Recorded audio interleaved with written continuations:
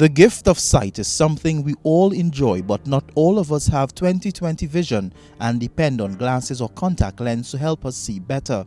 And now there's a new hope for those who want to put down their glasses and contact lens forever.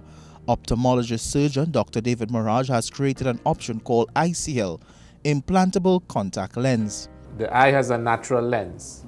In short-sightedness, when the rays of light strike the cornea, the focusing mechanisms of the eye, which are in the anterior part of the eye, focus the rays short of the retina.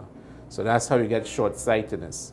So we are introducing a lens where we are implanting the lens in front of your natural lens. It sits behind your iris or the colored part of the eye, and that will focus light onto your retina, curing your short-sightedness.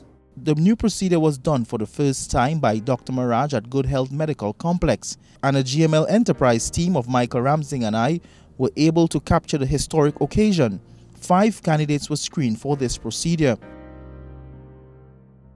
Tracy Lucas has been wearing glasses all her life and was excited about the opportunity offered to her.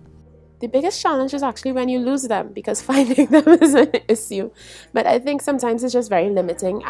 I'm a very active person. Sometimes I like dancing and yoga and riding bikes and things like that. So it's a little more to think about, even when you're hiking. But before she goes under the knife, Tracy has to be prepped. And the first thing she will do after the surgery, after I do the happy dance,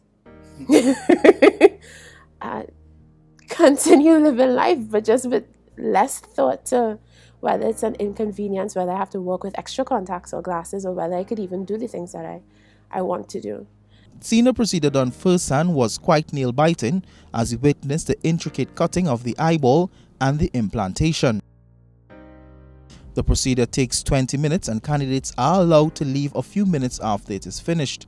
Dr. Murad says the procedure is a viable option and can be rated as one of the best to corrective vision. Now, this method has been around for the last 15 years, but there have always been improvements with the lens that we put in.